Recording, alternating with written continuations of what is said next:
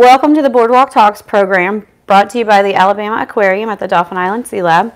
My name is Mendel Graber. I am one of the educators here at the lab, and this morning we are chatting with Dr. Ben Titus, who studies symbiosis, and today he's going to talk with us about symbiotic relationships between clownfishes and their sea anemone hosts, and what we may be able to uncover about the sea anemone hosts and their role in this symbiosis. So with that, I am going to let Dr. Titus tell you a little bit about this. All right. Thank you very much. Well, thanks for being here.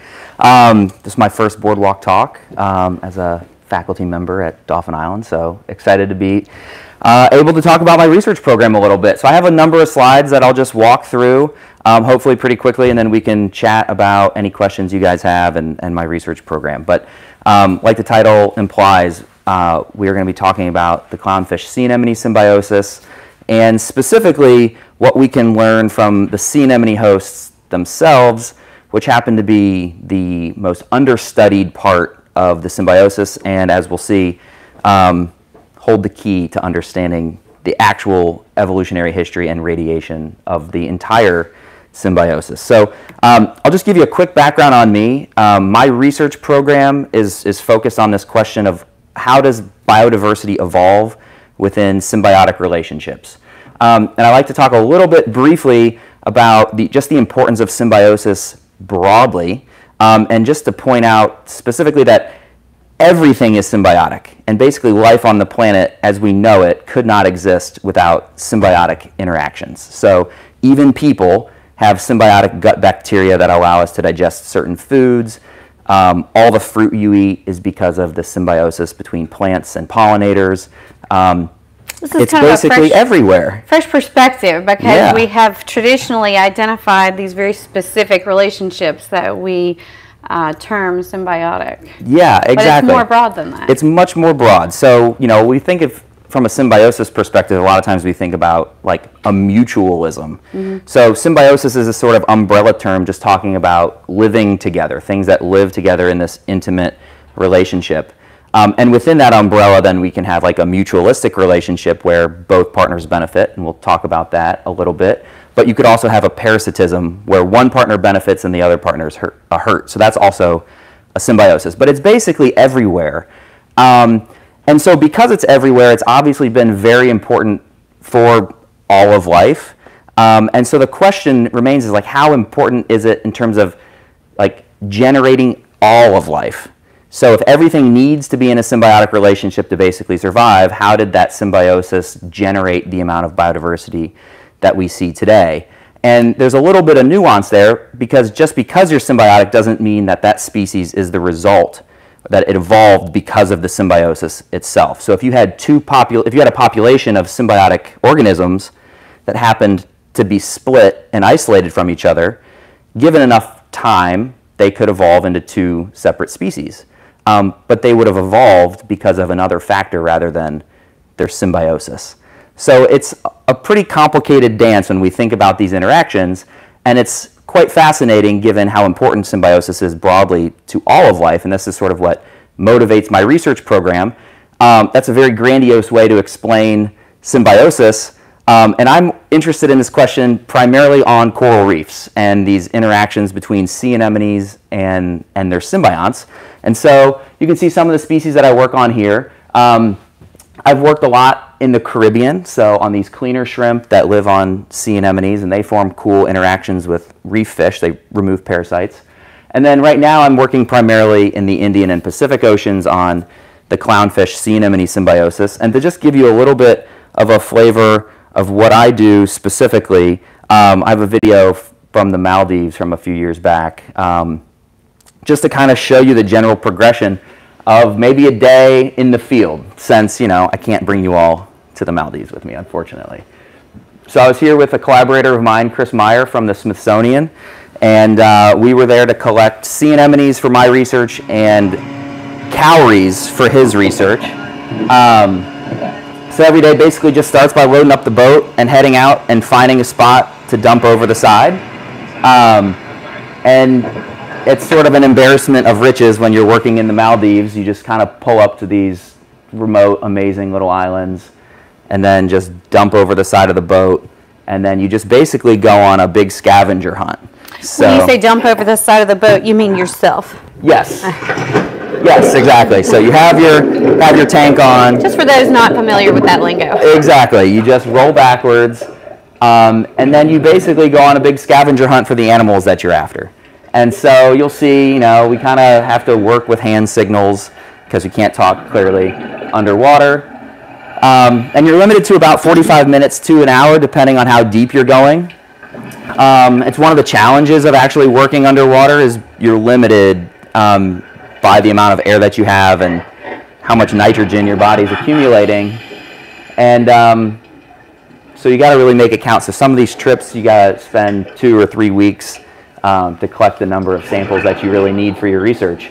And you can see here too, we basically go underwater with a bunch of bags and cameras. Once you find the anemone and what you're looking for here, you can see it down on the sort of center middle of your screen. We take a bunch of notes. We're interested in the size of the anemone. We're interested in the species of fish or other crustacean symbionts that occur with the anemone. And sometimes there might be more than one anemone present. And so we're interested in how many anemones might be present in a cluster. So we write all that information down. And then what I basically am after is genetic samples.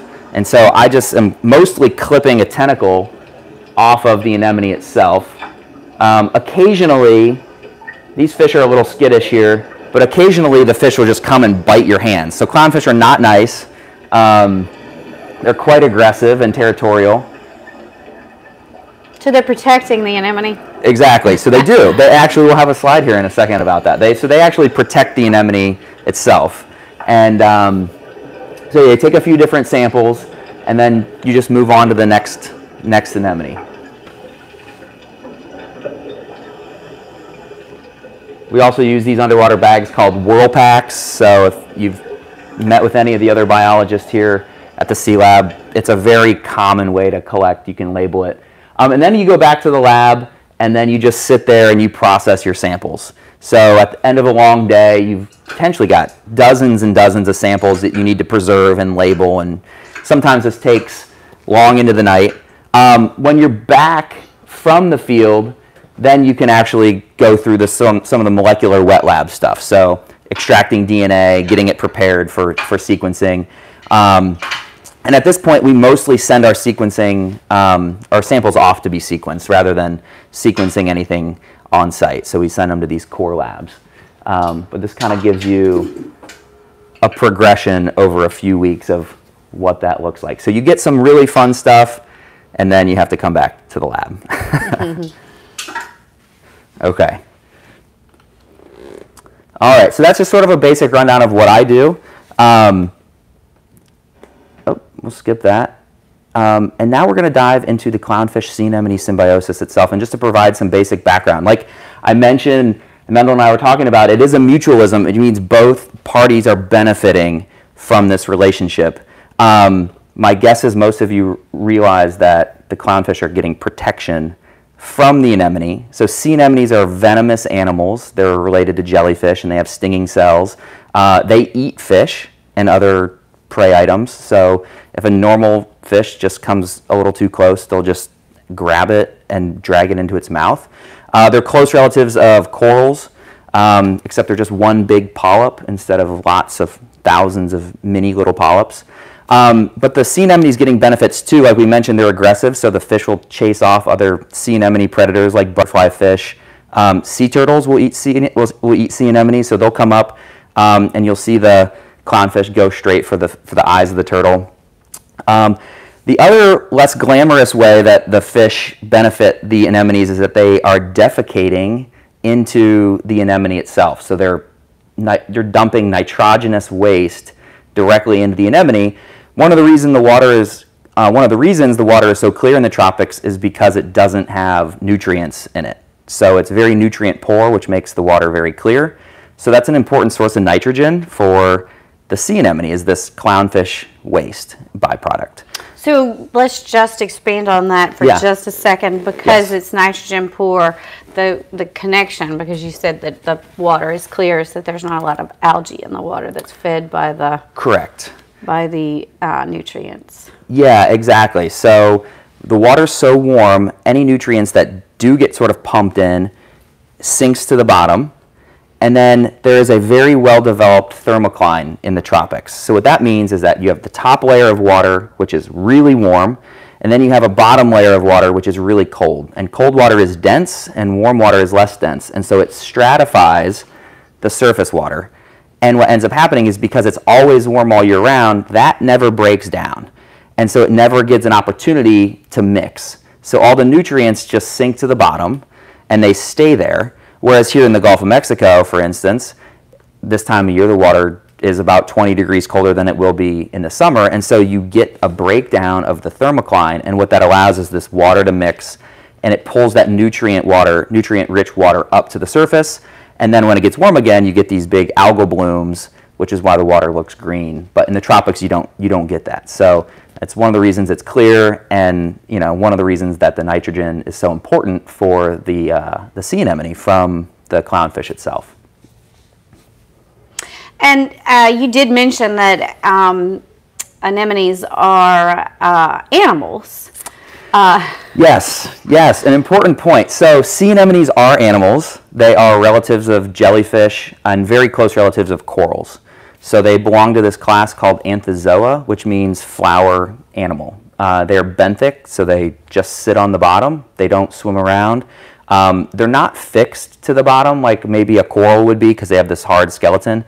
So they could maybe move around a little bit, but once they find like a happy spot, they're just going to hang out. They're not going to be exploring too much. And so we often think of this nitrogen, and we just mentioned it, as a benefit to algae. Yes. I mean, so can you explain how the nitrogen is, why it's so beneficial to the anemones? Yeah, so another layer, I was trying to keep it simple, but another layer to the symbiosis is that, like a lot of tropical coral species, the sea anemones also host algae within their tissues. So in addition to eating fish, they can also get almost 100% of their sort of like energy requirements from the photosynthetic byproduct of the algae that live in their tissues. So the algae are gathering sunlight, photosynthesizing, and then they're passing off that sugar to the anemone itself. And so that nitrogen is essentially fertilizing the algae that live in the tissues of the anemone and making the algae very happy, and then it makes the anemone happy. So there's a lot going on here beyond just a simple one-to-one relationship. And then you have a whole layer of the microbes that live on it as well. But the algae is an important component. You can see here, I singled this species of clownfish out specifically because this is the one we all know from Finding Nemo. It belongs to Amphiprion ocellaris, which is called the false clown anemone fish, or the ocellaris clownfish, or just the false clownfish, lots of different common names.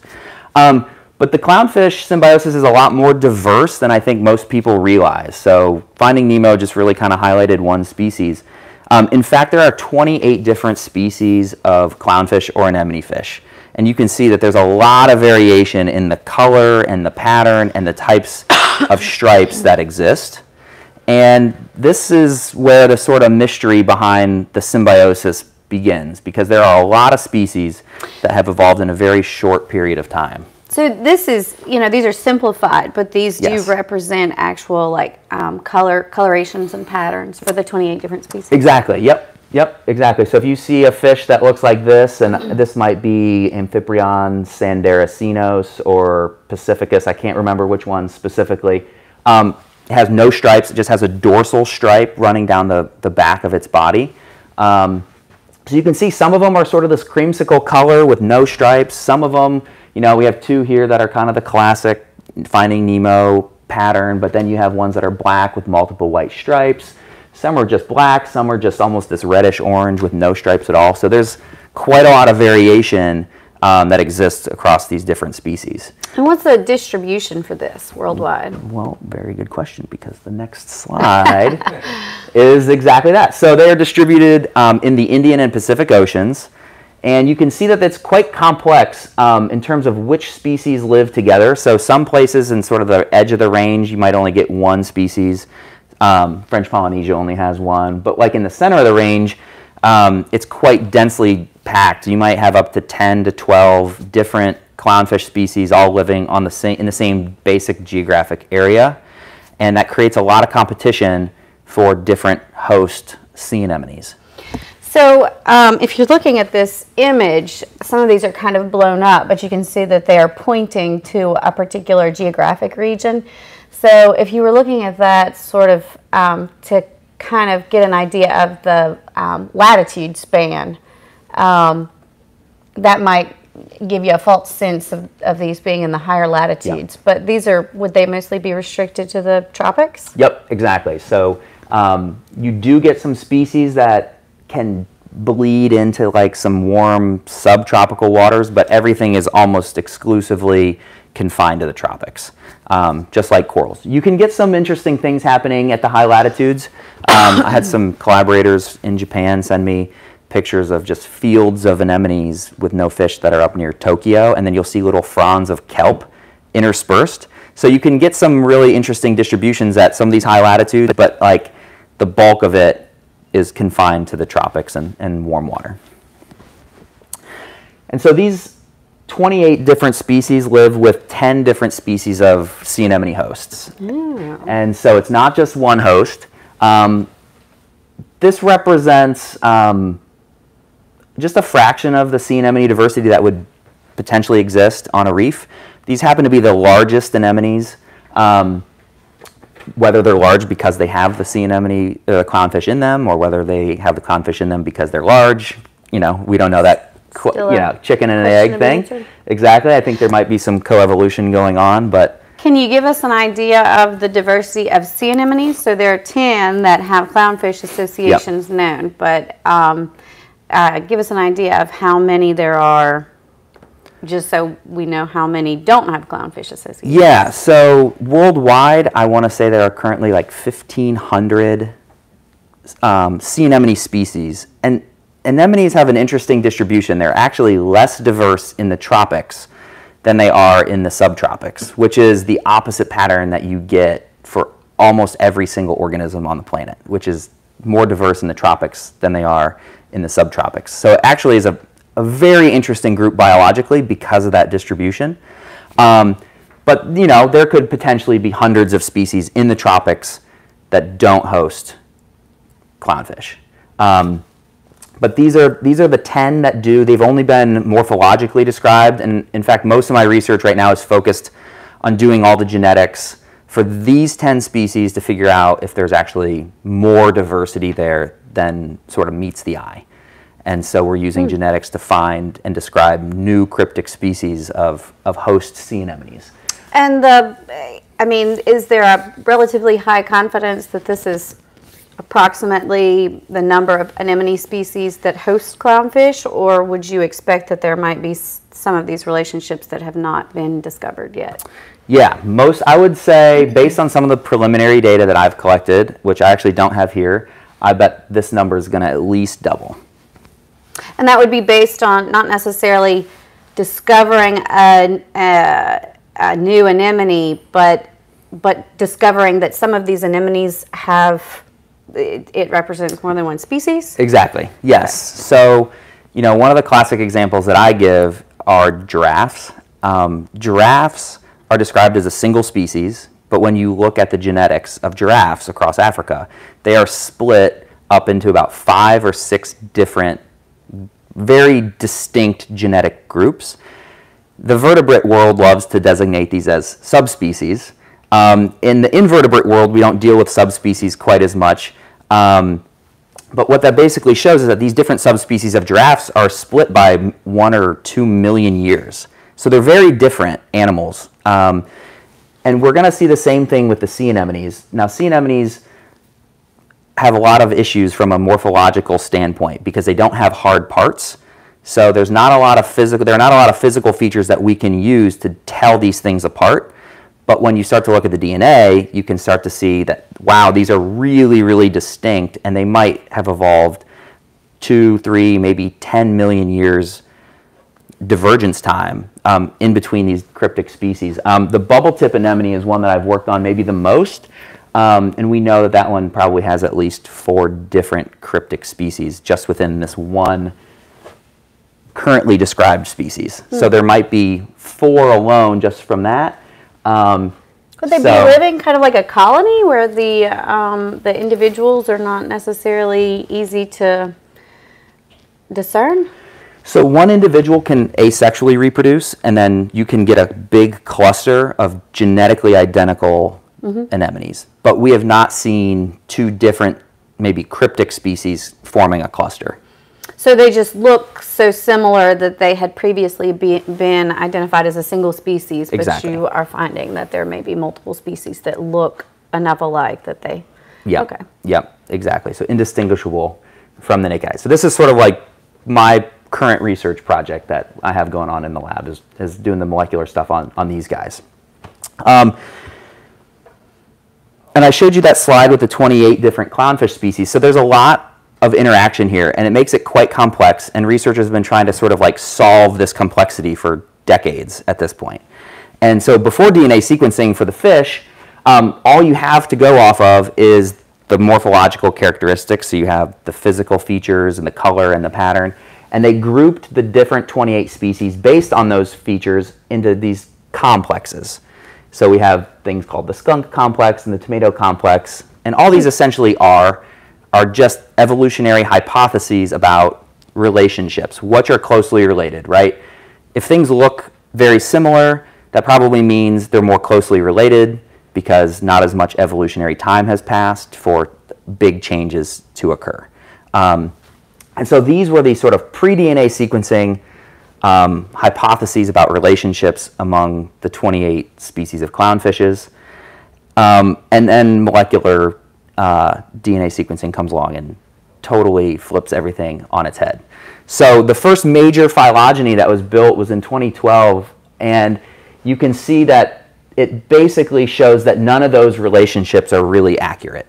The color pattern is scattered across the tree. And so this was really confusing to a lot of people. You have, these black and white species scattered up and down. You have these sort of like skunk clownfishes scattered up and down. You have these sort of reddish ones scattered across the tree. Well, could you give kind of a brief explanation of the tree, what that tree represents? Yes. So the tree this is a phylogenetic tree, and it represents the relationships, the evolutionary relationships among the different species. So they're connected. So each species here that's listed at the ends of the tree, we call these terminals, they are connected at these sort of joints or nodes in the tree. And it's basically showing this is a close relative. The shorter the branch, the closer relative you would have. And then they connect back in time as you go. And one of the things that you can see about this tree is that the clownfish evolved very rapidly. So 25 of the 28 species evolved in just the last 5 million years, and that's really rapid. And so to see that sort of rapid evolution combined with the fact that the fish look so different and there seems to be no rhyme or reason for the color pattern scattered throughout the tree was really confusing, and it has created some major headaches in just trying to understand how the whole symbiosis has evolved and why these fish look so different and why these different color patterns have evolved multiple times across the whole radiation. So let's just cover this too. Let's cover, yes. So there's not, just because this may be a question some folks have, there's not much variation in a particular species on this coloration and pattern. This is consistent through a species. Basically, yes. Yeah, exactly. So if you come across, if you find something in the wild that looks like, Amphiprion nigrippes, this happens to be an endemic species to the Maldives, for instance. All of those species basically look identical. So there's not a whole lot of variation within a species. So it's actually, you're able to tell them apart fairly easily. Yeah. So this sort of begs the question then, like, what is actually going on and what is the key variable that kind of explains the evolution of this group? And so one of the things that has been studied quite extensively is this association between the fish and the sea anemones. And maybe the sea anemones can disentangle why the fish look the way that they do. And so for decades, people have been going around the Indian and Pacific Oceans and identifying the fish and basically mapping which sea anemone host that it lives in. And it's created this table, and it shows you, and this is probably hard to see online, but basically it shows you which fish have been documented living in what sea anemones. And you can see that a lot of the different sea anemones host many different types of fish. And even within one fish species, you could maybe live with 4, 5, 6. Some fish species have been documented living with all 10 sea anemone hosts. And so after you gather this information, and this is sort of the seminal table that was produced by Daphne Fountain and Gerald Allen in the early 90s. This has been largely unchanged for 30 years. Only about 4 new associations have been added to this table in 30 years. When you map this back onto the tree, to start to look for patterns in terms of how did sea anemones impact the evolution of the fish. So at the very base of the tree, we know that the mutualism essentially triggered this evolutionary radiation of the fish. So the closest relative to clownfish don't live in sea anemones. So this novel ability to live in sea anemones was very important from an evolutionary perspective and allowed this diversification to occur. But when we map the associations onto the tree, you can clearly see that there is no pattern whatsoever. So it doesn't show us anything clearly. You see, anemones that host with one fish. You see anemones with these little pie charts that host with, anemone fish that host with anemones, maybe one anemone, some that host with 7, 8, 9, 10. No clear pattern has ever emerged showing a true linkage between the patterns of host use and the diversification of the clownfish themselves. So these clownfish are almost all in the same genus. And you mentioned that you suspect that you would have at least twice as many species, of those 10 anemones Yes. that have been identified. Would the branches that you discover, would you expect that they would be in the same genus and just different species? For the sea anemones? So that's a very good question, and it's very different. What's going on with the sea anemones is very different than what's going on with the fish. So the fish all belong to the same genus. This one weird one up here, Premnus, was just recently added to the genus Amphiprion, but the sea anemones actually belong to 3 very distinct groups within the broader sea anemone phylogeny. And they're not closely related at all. So we don't see the same sort of close evolutionary relationship among the anemones like we do with the fish. And so, where would are they in different families or Yep, different? Okay. Exactly. Yeah. So we have family level differences among the 3 groups. So basically there are.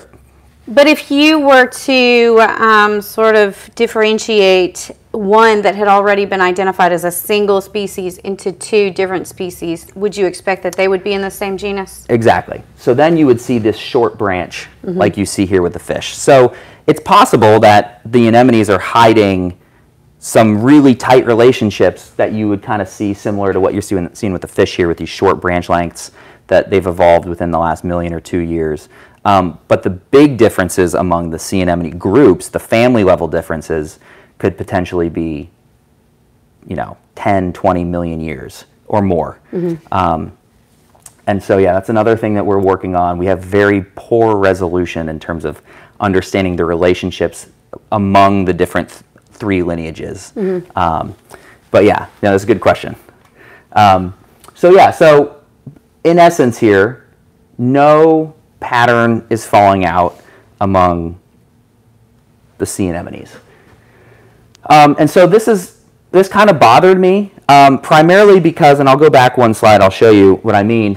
All the anemones are being treated the exact same way when we look at them in this way. So we see, okay, Amphiprion chrysogaster lives with 4 different species, and in this phylogeny, we're going to treat them all the same. When in reality, when you're in the field and you're scuba diving and you're seeing these things on a reef, what you're actually seeing is a very different pattern. There are very clear non-random associations that happen, and some fish anemone combinations are occurring much more frequently than others. And some of the anemone hosts will only host juvenile clownfish, and some of the anemone hosts are the only hosts where you actually get reproduction occurring. So there's some important biological things that are going on that show differences. There might be important differences in preference and competition for different hosts. But when you treat everything the same, you're not differentiating, you're not pulling that information out, or you're not treating that information in maybe a biologically meaningful way. And so I just have another question Sure. about how this might be, as you mentioned, resolution, kind of getting a more detailed picture here. So from what I know about clownfish and anemones, the clownfish kind of stick closely to the anemone. But do you have cases where they might associate with an anemone on a shorter term for any reason?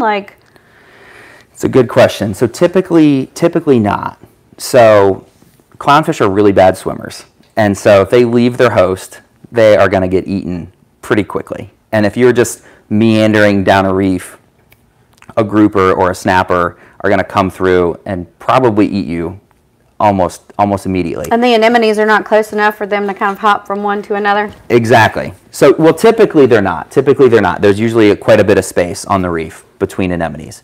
And one of the interesting things about the clownfish that we see from the social groups is that you'll see fish hanging out. So I'll kind of back up. When you get adult clownfish, they are these monogamous breeding pairs. You have one adult male and one adult female that live in an anemone. There can be other fish in this anemone, but those are either juveniles or non-reproductive subadults. And those guys will just hang out around the perimeter of the anemone, and they'll chase off fish, and they'll help take care of the eggs sometimes. And they're unrelated to the adult breeding pair, and they're just sitting there waiting their turn. So if one of, let's say, the female dies, the adult male will transition and become the adult reproductive female. And then there'll be some competition among the fish that are already in the anemone host, and the winner of that competition becomes the adult reproductive male. So there's a lot, the only way to reproduce basically is to get lucky and outcompete your other subadults if one of the adult reproductive clownfishes dies.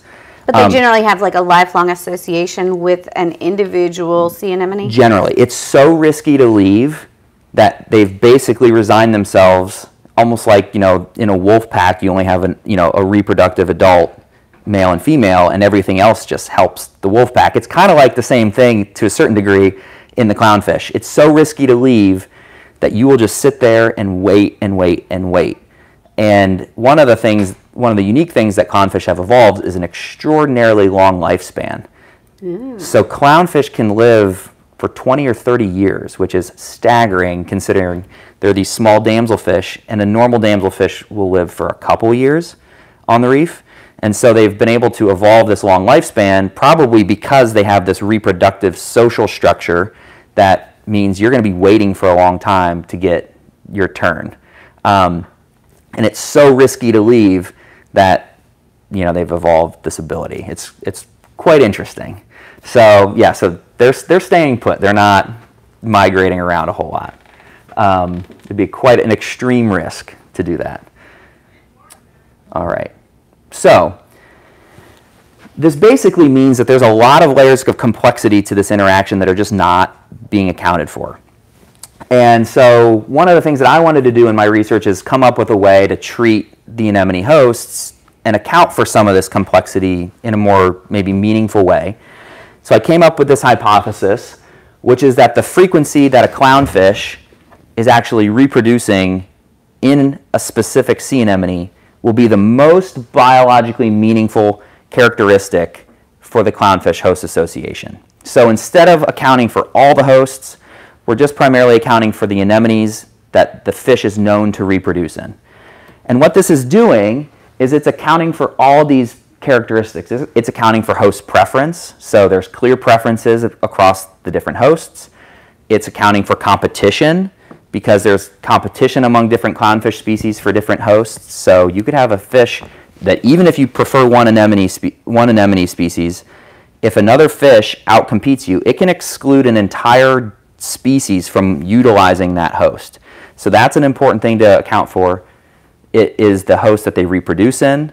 And we also know that those reproductive adults, the fish that are in the preferred reproductive hosts, are experiencing greater growth and they're surviving longer than if you were in a what's considered maybe like a less preferred non-reproductive host. So this is essentially a way to capture all this biological information and eliminating some of the noise by treating all the anemone hosts. So when you said a non-reproductive host, you mean that the clownfish that are in that host are non-reproductive. And you had mentioned that there are some that only host juveniles? Exactly. So, but those juveniles are not going to move to a different host that is... Right. So there's been some debate about this in the literature. Basically, the evidence that exists shows that these are more likely developmental dead ends than a nursery habitat. So like we said, like if you leave a host and you swim down the reef, the likelihood is you're probably going to get eaten pretty quickly. So, you know, I guess at some level recruiting to an anemone is better than not recruiting at all. And so they have evolved this ability and they live in some of these non-preferred hosts. But you never see adult reproductive pairs in specific species of sea anemones for some clownfish species. And so you only catch them in their preferred reproductive habitats. And so this is a way to maybe kind of sift through some of that noise. And so I went through and I had data from the field. I have a lot of collaborators all over the Red Sea and in Japan and Australia. I asked them to send me their raw data on these host associations. I went through the literature. And then one of the things that I did, which is really fantastic, is I used these biodiversity databases like iNaturalist, which allow people to upload photographs of species that they see, and it allows us as researchers to actually extract some information out of it. So I actually went through thousands of photographs on iNaturalist, and I basically quantified the associations between the hosts and the sea anemone, or the hosts and the clownfish, and basically determined which hosts we found adult clownfish in and which hosts that we didn't. And some amazing things popped out. So we'll go back to this association table. This is the original one. After my original search, we found evidence basically confirming most of the original Fountain and Allen host association table. Some of these species, we were unable to sort of independently verify that association. So that's pretty good. I mean, between the 80s and the 90s, like they did a really nice job of, documenting it. But the staggering thing was that through this process, we found like direct evidence, either collected by myself or my collaborators, or photographic evidence from these biodiversity databases for 24 new associations across 10 clownfish species. So this is a massive update. And you said that in the previous decades before this work was done, there were like 3 new ones? Like 3 new ones over the past 30 years. But being able to leverage digital photography, like these citizen science initiatives, we were able to basically confirm that it's way more complex than we thought. And it's a huge update, which is really exciting. Well, that allows you to access a whole a much bigger sample size, because huge. You pointed out how time intensive that is to go and collect these samples, and if you're able to access samples from thousands of people who are sharing that information. There's no way, you could do this yourself. I mean, it's just too big of a range. And so yeah, it's a pretty phenomenal leap in some of the abilities for biodiversity science. So then when we sort of sift through the noise, when we only look at the fish and the anemones, these interactions where you find adult clownfish species in a specific host, you start to see things start to clear up a little bit. Okay, so then we're going to go back to these trees, and this is a brand new phylogenetic tree. When we pop these associations, these are the old associations treating everything the same, and then these are the new ones, only focusing on the anemone hosts where they reproduce. And you immediately see a cool pattern start to emerge, and that it is clownfish color and pattern is convergent, and it is being driven by host use. So I'm going to walk through some of these. So basically everything that is this sort of reddish orange base body color. So wait, let's go back for just a second. Each one of the colored circles represents a different anemone. Yes, exactly. Sorry. Yeah, they kind of are linked up here, but I didn't list the species next to it. So the blue here is the bubble-tip-sea anemone and Tecmea. Everything that primarily reproduces as a bubble-tip specialist is sort of this reddish orange color. And the other thing you'll notice is that they either have reduced number of stripes, or if they have multiple stripes, they're very narrow. So it's a clear pattern that starts to emerge across the tree, and you've seen this evolves 4 times across the whole clownfish tree for the specialists. When we take a look at the other species, Heteractis magnifica, that is this red circle here. You see a similar pattern, that everything that primarily reproduces in Heteractis magnifica, and there are a couple, little exceptions here and there because it's nature, you get this sort of creamsicle color orange with reduced body, or with reduced stripes and reduced stripe width. And then everything else. Is there a like a preference? So do the anemones that have multiple the clownfish that have multiple reproductive hosts, is there a preference for one above others? Preference is a little tricky. It's not very well sort of disentangled. But yeah, if you take these out of the wild and you put them in a tank, they'll live with anything. But then you put them on a reef, and all these patterns kind of emerge. So preference is a little bit tricky. There might be for some of them, but it hasn't been studied all that closely. But basically, for the rest of these, we call these reproductive generalists, and the sort of common denominator here is that they'll reproduce in the bubble tips, and they'll reproduce in Heteractis magnifica, the other 2 anemones, but the common denominator is that these are reproducing in these carpet anemones as well. So these big, giant, they look like shag carpets that just sort of drape over the reef. They'll reproduce in these carpet anemones, and they're black with multiple white stripes. And you'll see here some of them, these black with multiple white stripe species, you can get some carpet anemone specialists kind of thrown into this group too. But by and large, if you're black with multiple white stripes, you can host and reproduce in lots of different species. And so this is really exciting because for the first time, what we're seeing is we're actually explaining the color pattern variation. So this was these sort of observational correlative data that we then went through and conducted some more quantitative statistics on to actually confirm that this pattern that we're seeing has the most explanatory power of anything else. So we can control for things like phylogenetic relationships, color pattern, and so forth. And this sort of really nice color pattern really just falls into place. And so it's quite exciting because this has been a long-standing mystery. And then we can start to answer some questions about, how symbiosis has affected the entire radiation. We have mutualism triggering the sort of adaptive radiation itself, but then we can start to see some interesting patterns here where things like host specialization led to diversification events. And interestingly, there really only appear to be 3 species that are alive today that evolved from purely these sort of like host switching or specialization events.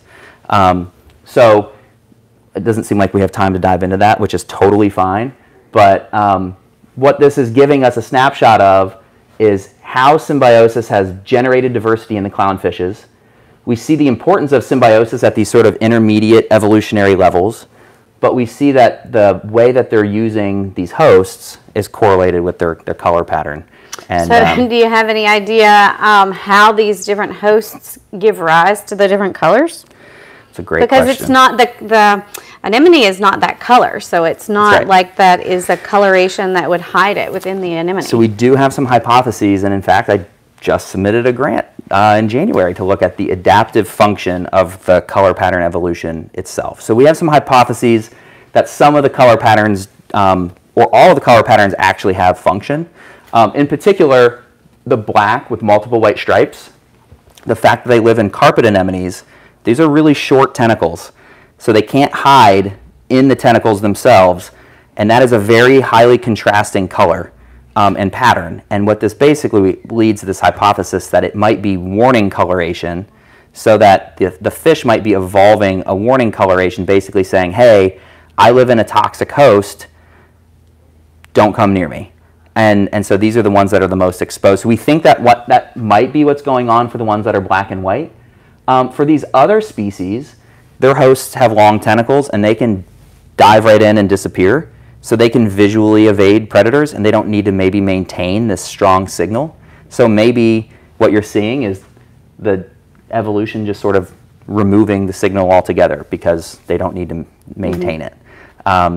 So again, lots of complexity there that you can obviously talk about for hours on end. But so do you have kind of a main message that you'd like to leave us with? Yeah, so the sea anemone hosts are solving the clownfish radiation. So there's been lots and lots of work, done sequencing these fish and looking at the morphology and the preferences and the behaviors of the fish, but the anemones have largely been overlooked. And when we are talking about a symbiosis, it's really important that we account for the whole symbiosis. And, no matter how good your data are, you can have full genomes. If you're not accounting for the entire complexity of the interaction, you're probably not going to be able to solve it. So the sea anemone hosts in this particular case are kind of disentangling the whole mystery of the radiation itself. So this is really exciting. This is all ongoing and unpublished at this point, so we're going to start knocking some papers out. But yeah. Well, thanks for talking with us this morning. Yeah, my pleasure. Interesting information there. It's a lot to take in. It is. And a lot left to learn and research. It is. And, we see Finding Nemo, and, there's a whole hidden layer of Finding Nemo that, the movie just sort of glosses over. Yeah. Yeah. Well, thanks. Yeah. Thanks for joining us. Yeah.